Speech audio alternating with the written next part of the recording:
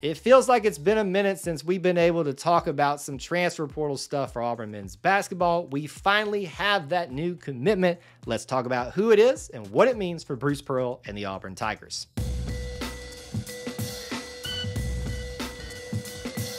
War Eagle, and welcome back to the channel. My name is Kyle here at E2C Network, where we share the whole Auburn experience. As you're watching or listening today, be sure to drop a comment down below. We'd love to hear your thoughts as we're sharing ours. Very quickly, I want to give you a heads up about our friends at Alumni Hall. As you may know, we have just started partnering with them as an affiliate of theirs. Since it's a basketball topic today, I'm even wearing one of their basketball shirts, as you can see pictured on screen right now. Too, you can find this, many other options as well, either online at alumnihall.com or in their stores across Alabama. Be sure to give them a look to find your basketball and other apparel related to the Auburn Tigers, and of course support them so you can help support us. I know we were all getting a little bit restless while it seemed like more people were leaving the program than were actually coming in. Well, now we finally get to talk about someone to make everybody feel a little bit better. Your new addition to the Auburn Tigers is Chad Baker-Mazara, coming to us from Northwest Florida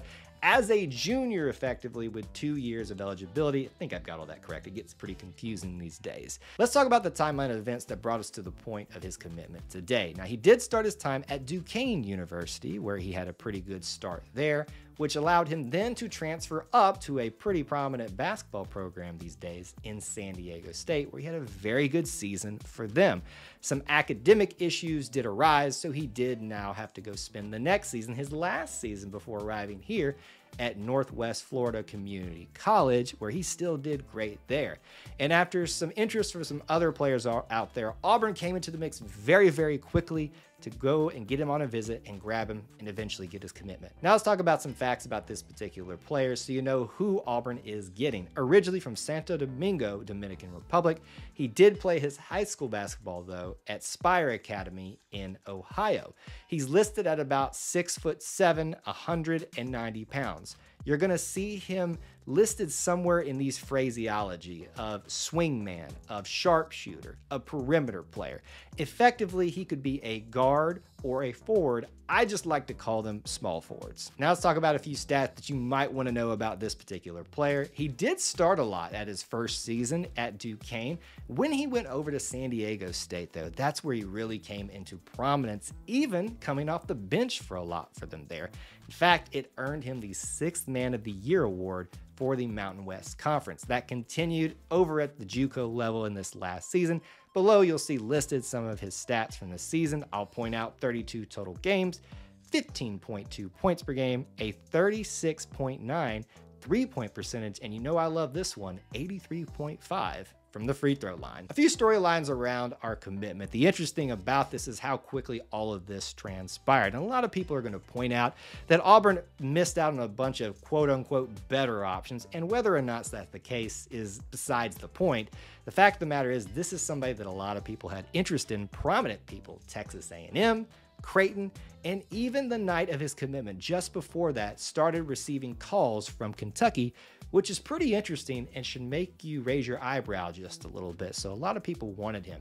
The other thing to keep in mind, as we mentioned, he did have some academic issues at San Diego State, which made him go the JUCO route for that 1 year.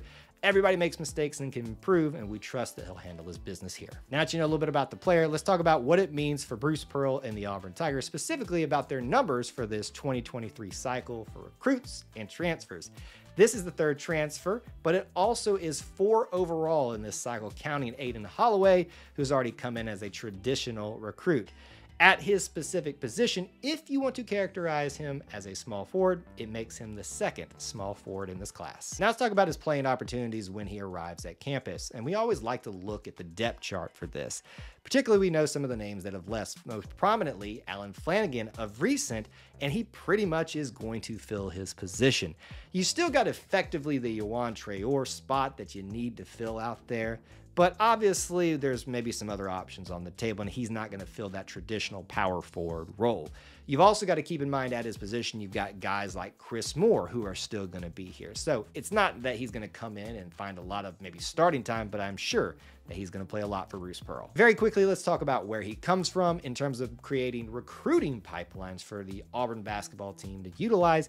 I don't foresee us using that Dominican Republic connection that he has all that often, but you never know. But the fact that he comes from Ohio is pretty interesting because Ohio is traditionally built a lot of great basketball products in their high school system. So we'll see if that pays any dividends down the line. And lastly, let's talk about what this commitment means for the recruiting cycle of 2023 and the roster overall. As we mentioned, he's effectively filling the Allen Flanigan role. You wonder if Auburn's going to go out and get maybe a bigger forward type of guy to fill the Yohan Traore position, but you're still wondering about people like Janai Broome still coming back from the NBA draft process. And then Jalen Williams entered that too, and I don't think he's effectively announced anything yet, but those questions are still out there right now. Basically at his position with two small forwards now here, feels like we're good at that skill set, but there's probably still room for more others in other areas. So that's my thoughts on your brand new commitment, Chad Baker-Mazara. Would love to know your thoughts about him in the comments section below. Be sure to do that. It helps enter you into that ongoing subscriber giveaway. And as always, do make sure you check out the links in the description